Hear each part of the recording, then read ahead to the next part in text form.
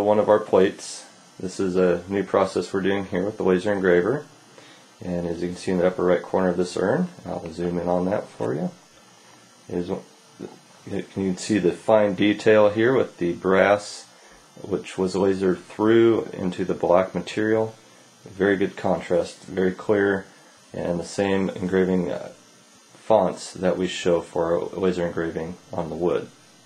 So that there is for anybody who's interested in a plate rather than engraving directly on the wood, or like an urn like this where the surface, there's a much smaller area if you wanted to do on the front of the scene. So the plate works great on an urn like this.